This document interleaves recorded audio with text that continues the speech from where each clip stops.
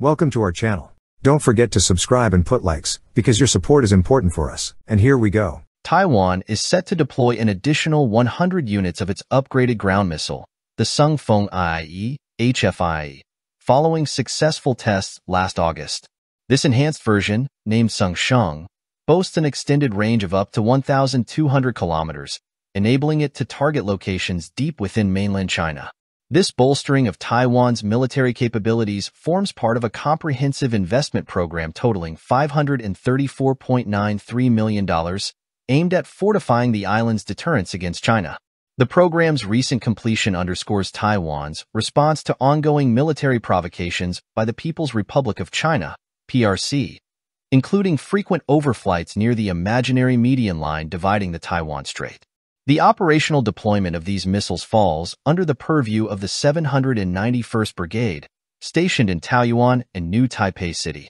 Additionally, the establishment of a new missile production unit within the National Chung-Shan Institute of Science and Technology, NCSIST, is expected to ramp up production capacity to over 130 missiles annually. The Hsiung Feng IIE, HF-2E, also known as the Brave Wind IIE cruise missile, stands as a cornerstone of Taiwan's defense arsenal developed by the NCSIST.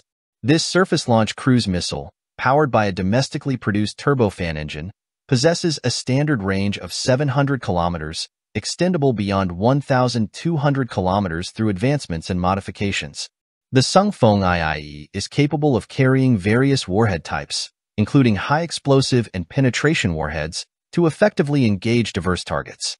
Incorporating advanced guidance systems such as inertial guidance with GPS and TIRCM updates for navigation, as well as infrared imaging, IR, for terminal guidance, the HF-2E ensures precise targeting.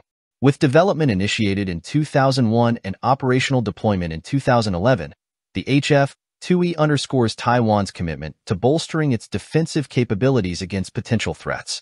Distinguished from its predecessor, the Hsiung Feng II anti-ship missile, the HF-2E adopts a distinct design and operational strategy akin to the American Tomahawk cruise missile. Engineered for high subsonic speeds and low-altitude approaches to evade enemy defenses, the HF-2E is strategically positioned for targeting military installations, particularly air defense units and command centers. Deployment of the Hsiung Feng IIE employs ground-based mobile launchers, furnishing Taiwan with a mobile and adaptable missile platform across varied terrains and locations, augmenting the island's deterrence and defense capabilities.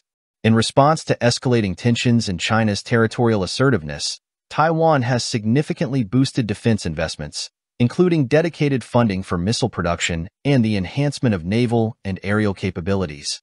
The island aims to double its annual missile production, underscoring its resolve for a robust and autonomous defense posture.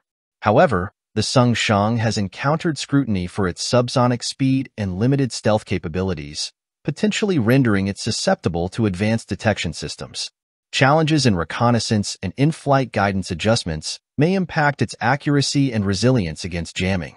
The National Chung-Shan Institute of Science and Technology, NCSIST, has unveiled an operational budget exceeding 110 billion new Taiwan dollars for the second consecutive year, as reported by the Liberty Times. The disclosed budget for 2024 amounts to 110.85 billion new Taiwan dollars, slightly lower than the 120.88 billion new Taiwan dollars allocated in 2023.